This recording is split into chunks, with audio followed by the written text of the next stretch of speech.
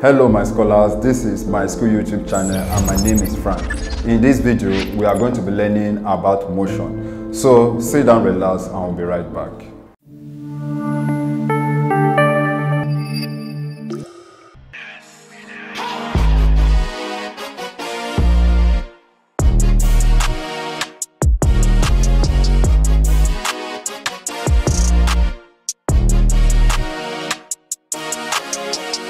Welcome back to my school YouTube channel. In this video, we are going to be discussing about motion.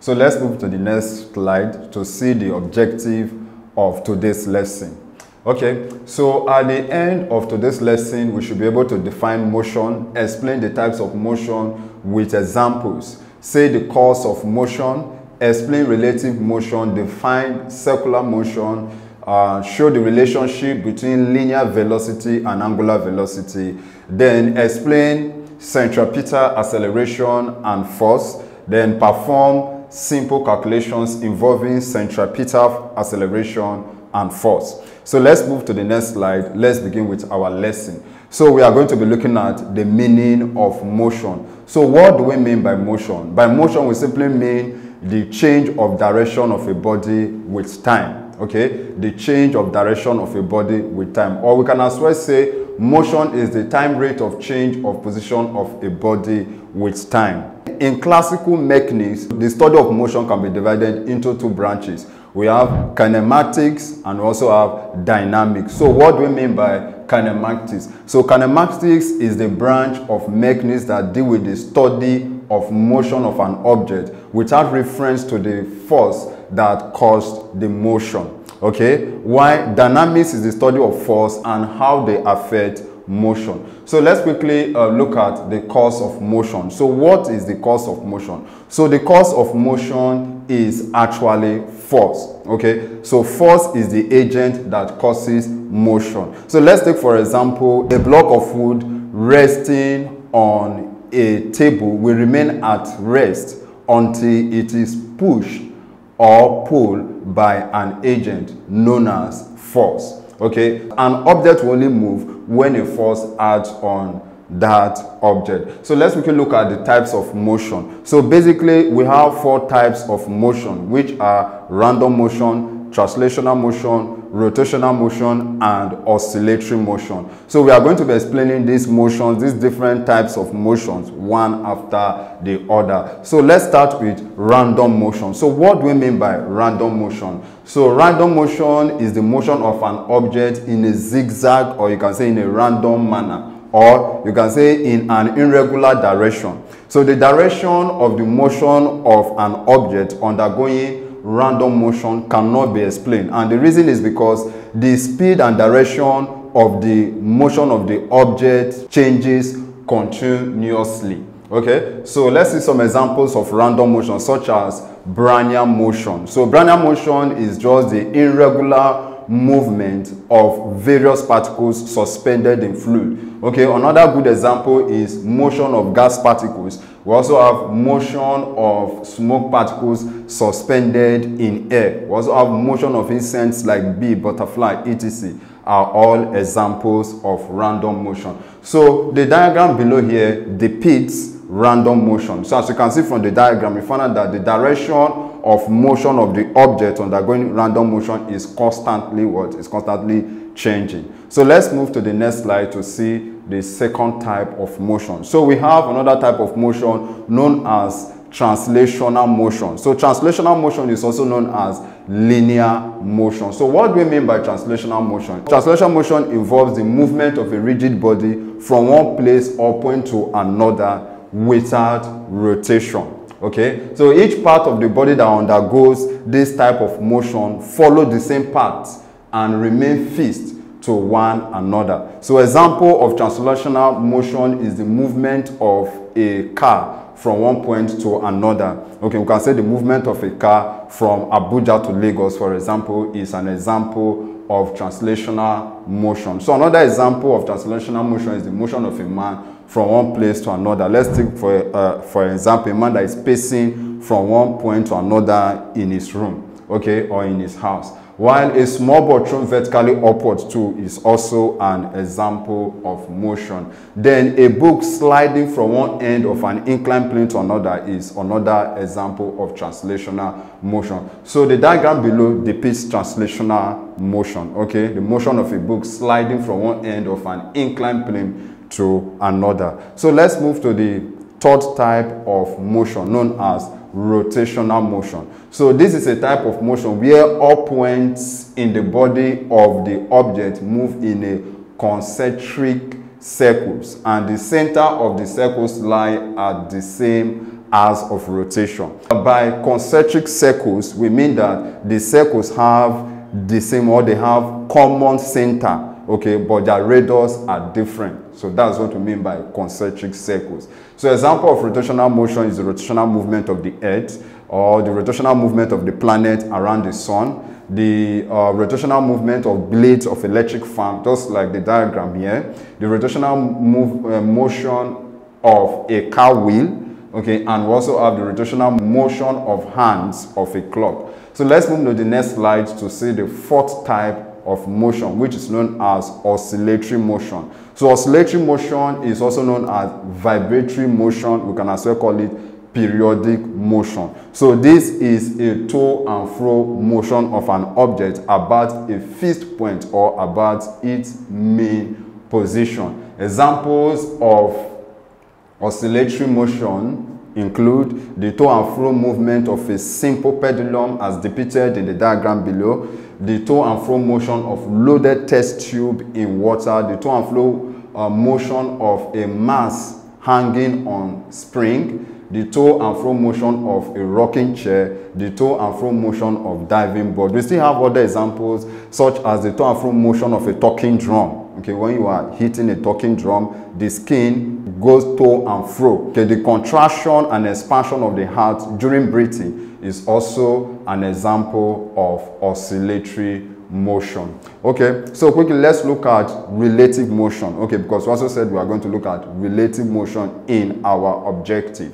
Okay, so what do we mean by relative motion? Relative motion simply means the motion of an object in relation to another. The motion of an object in relation to another. The two objects might be moving in the same direction, or they might be moving in opposite direction. Okay, we can as well still define relative motion as the continuous change of position of an object with respect to another object or to a reference fixed point.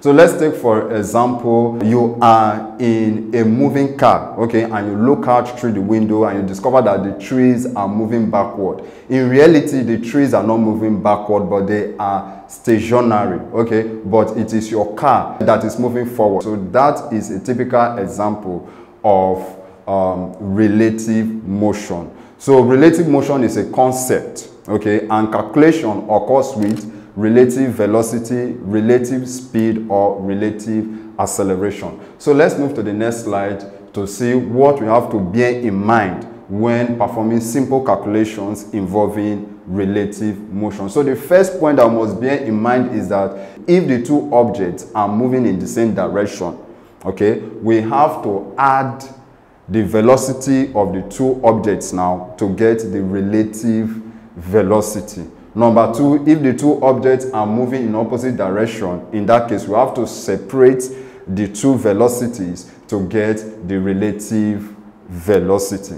Okay, so let's see some examples. So example one, a man sits inside a moving bus that is moving with a speed of 25 meters per second. If the speed of the man is 12 meters per second, we are asked to calculate the velocity of the man. Okay, we should calculate the man's velocity relative to the earth when the man walks to the driver at the front. Then when he walks back to his seat.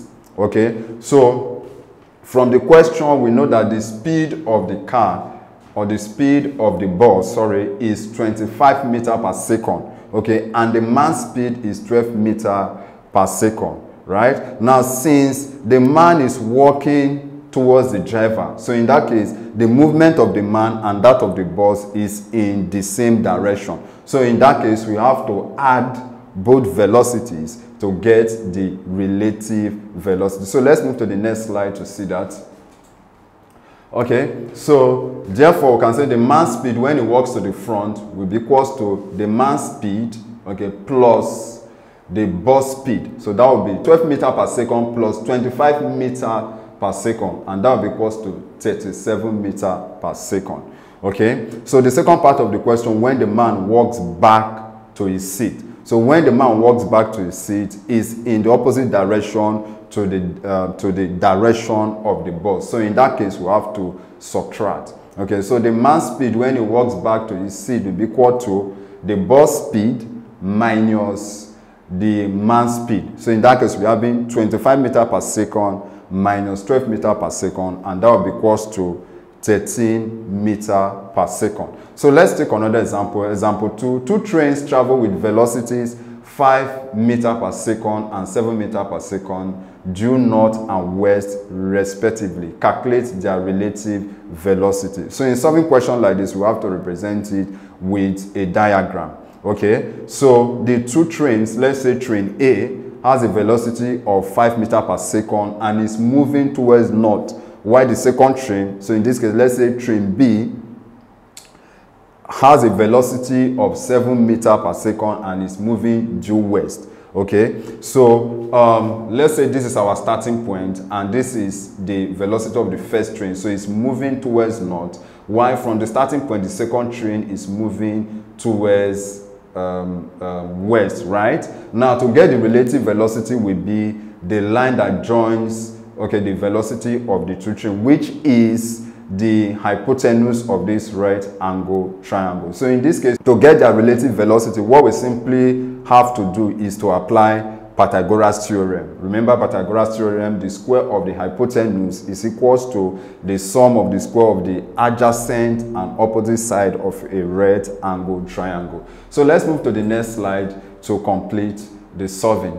Okay, so from the explanation here, the sides of the triangle represent the speed of the trains, right? While the hypotenuse represents the relative velocity, just as I have explained earlier.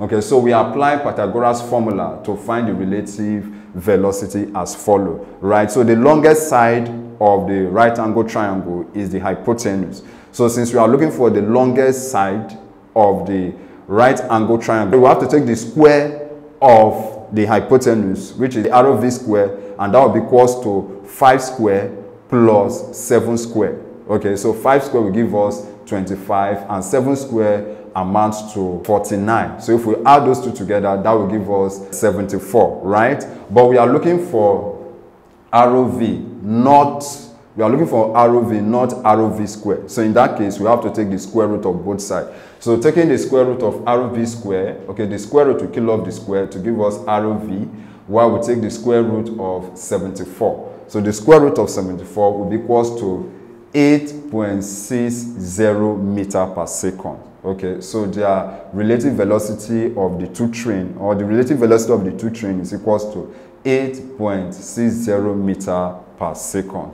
So we have come to the end of the preview of this video lesson, and I hope you enjoyed it. If you want a complete video of this topic, motion, you have to click on the link in the description below, and this will take you to my school website. There you have to subscribe to watch the full video. And in the full video, we didn't stop here. We went further to talk about centripetal force and the application, centrifugal force and the application. We also talked about circular motion, and we derived the relationship between linear velocity and angular velocity, and we also apply these formulas in solving a lot of questions. So it's very important that you subscribe to get the complete video. I believe you enjoyed this video. If yes, please hit the like button, click on the subscribe button, and lastly, tap on the notification bell to get informed as soon as we release the next video.